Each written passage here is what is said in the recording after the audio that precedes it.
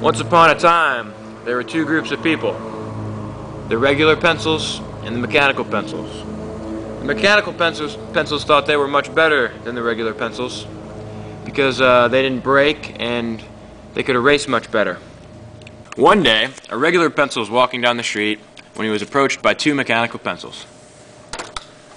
Look at that stupid wooden pencil. What a loser. Don't make fun of me. We can do whatever we want. We're mechanical pencils. Doesn't mean you're better. Doesn't mean you're better than me. Yeah, it does.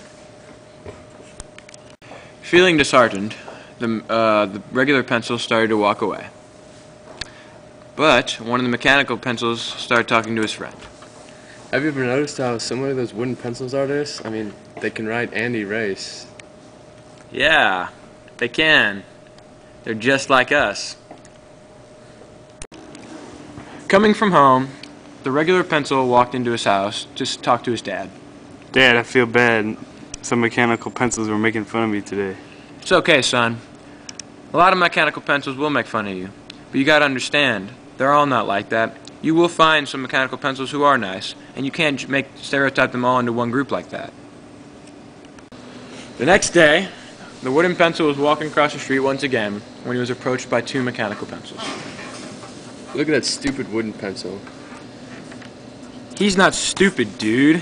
Just because he's wooden doesn't mean he's stupid. He can write and erase just like us.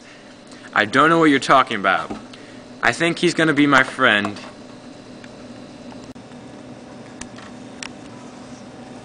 See, dude? He can write and erase just like us.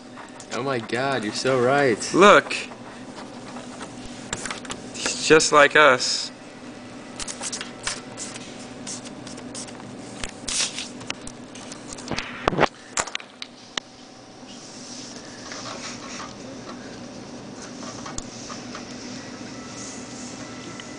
So, what are you doing this weekend, man? You want to hang out with us? Yeah, sure. I'm really glad that you guys want to hang out with me now. We're glad too. We're happy that we've seen the fault of our ways and that we've changed. I look forward to a great friendship with you, regular pencil. Me too. And then they rode off into the sunset, friends forever.